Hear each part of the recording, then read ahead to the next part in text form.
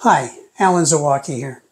Today I'm going to be working on a 30-inch by 40-inch canvas, and it's already been toned with a slightly purplish, grayish, tannish tone on there to represent the sand as you're standing right at the water's edge on the beach.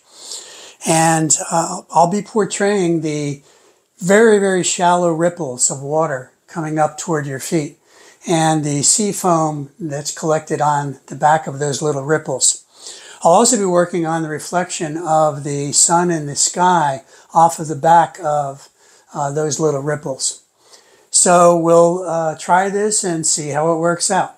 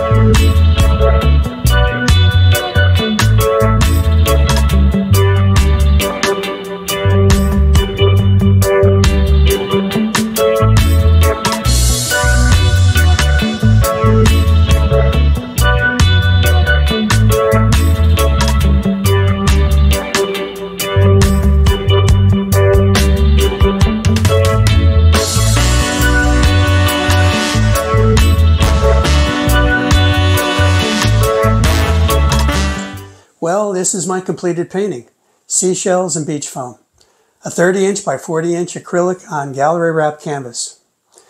I hope you enjoyed watching my painting process as I created this painting. And if you'd like to see more paintings like this or anything to do with Caribbean or Florida landscape and seascape art, please give this video a thumbs up and please subscribe to my YouTube channel. For now, take care.